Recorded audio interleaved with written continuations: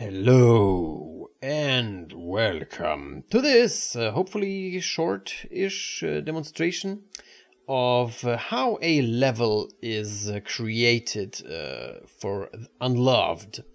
So for this purpose I just want to show you this layout that I've created.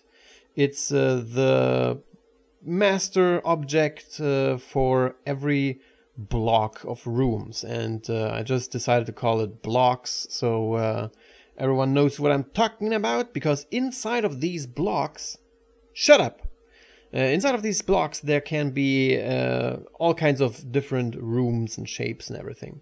So I just turn them invisible again, because these are right now just placeholders that will be replaced by actual objects in the end that will spawn a real door that you can interact with. And this is a layout that I have just started, and I just want to show you how everything is created inside of this. So for example, if I wanted to complete this room, oh, there was one more thing that I want to show you, but anyway. So if I want to complete this room, I just duplicate these items over here, the wall for example, and I shove it over here and I match it up, and then I go over here, and for example if I wanted to have a bigger door I can just call it for example double door. Oh, oops. Anyway, it doesn't matter what I call it, it's just for my own purposes. So here I have a selection of the meshes that I've created, and for this purpose I've created all kinds of meshes that have the exact size that I need for doors and floors and everything.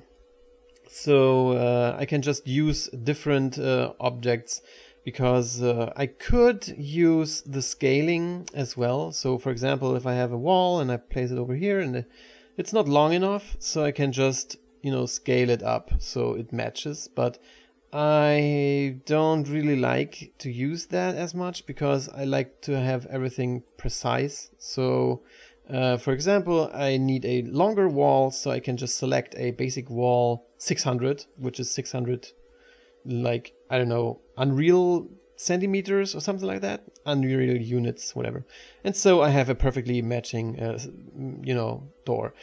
For this floor I used this method because I have only this floor that's only this big, like it's 1,000 units by 1,000, so I can just scale it up for a little bit to match it for this size. And this might look like a tedious process to create every room by hand like this, but in the end it only takes a few hours. And also this, what I'm using, is not even what Epic had in mind for creating levels. This is just a layout that I'm, the editor that I'm using here is for basically creating actors inside the game and objects that are used by other things and stuff. Because every one of these, this is a finished room block, so you can see the ceiling, and when I go inside, and yeah, there's textures all over the place, and yeah, I can show you how to place textures as well. So if I go over here, I can just select a new element and call it wood, for example, and then boom, I have a texture. And if you are somehow familiar with art and stuff, I can show you something else very awesome. I can just call it whatever and select a different mesh, for example, a floor that is half the size. But even then, when I line it up, the Unreal Engine takes care of actually having seams. So when I deselect this, and the textures would actually load. Come on, deselect. No? Well. And now Unreal doesn't load the texture because my hard drive is a piece of shit. Now there's the texture, and you see there are no seams at all. The texture doesn't load! Anyway, it's every time you show something that this happens. So yeah, there are no seams, and even if I move this object around, the texture moves with it, so it stays like Awesome. So this is a finished room layout. I have placed a few objects like this, static objects that are littered throughout the place to make it a bit more interesting. And this is, and also I've added this light to make it more recognizable. In the end there would be like all kinds of lights and everything. And I just wanted to show you how this looks in game. So, oh yeah, I wanted to show you something else first. Don't know what's up with my voice, sorry.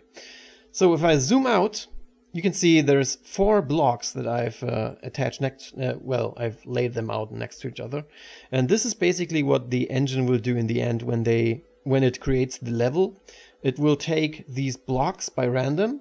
I will have like 20 or more blocks of different room layouts inside, and the engine will just pick one of them, rotate them at a random degree inside of these 90-degree angles. So you know whatever I mean. And then you place them. It places them, whatever, next to each other, and then there is a level that is created. And so I wanted to show you how this looks basically.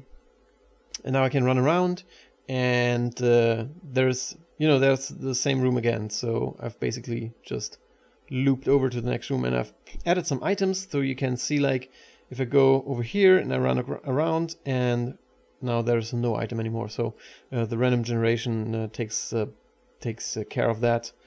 So also I wanted to show you one more thing. Some of these meshes are already in the game. They need a texture, of course, but they're also already working and showing up perfectly, like this bathtub and this sink. And also there's a health item that I can pick up. And now I wanted to show you, in the final part of the video will be about textures. Now finally it's showing up. Anyway, so for example, I only have 4 textures for wood, and only 4, basically the floors and ceilings, and only 4 textures for walls. But when I run around, you don't recognize that. You see, like, there's all kinds of different, walls and everything. And the way I do it is basically this floor is exactly the same texture as the ceiling. But when you just look at it, it doesn't really feel like that, because there's a different dirt texture attached to the ceiling. And I can add all kinds of, I can change the color. For example, this wall with this pattern is exactly the same wall as this one, but here I've changed the color and also a different dirt, which makes it a completely different feel, I think. Like this wall and this wall, I don't know, they all look dirty and stuff, but anyway. So this wall, for example, also a different type of dirt, and also this one. I think this wall is exactly the same wall as this wall, but they look completely different. And this is a very efficient way of resource usage, I think, and it's pretty cool to, even these materials are, I can create them just I can create how many, what am I going to say? I can create as many materials as I want, because it goes like in seconds. I can just like duplicate one material that I have and change the resources it uses, and then change like the attributes of these materials. So I can make, for example, I can just show you. I go into one of these materials. For example, the floor texture that you just saw, this one.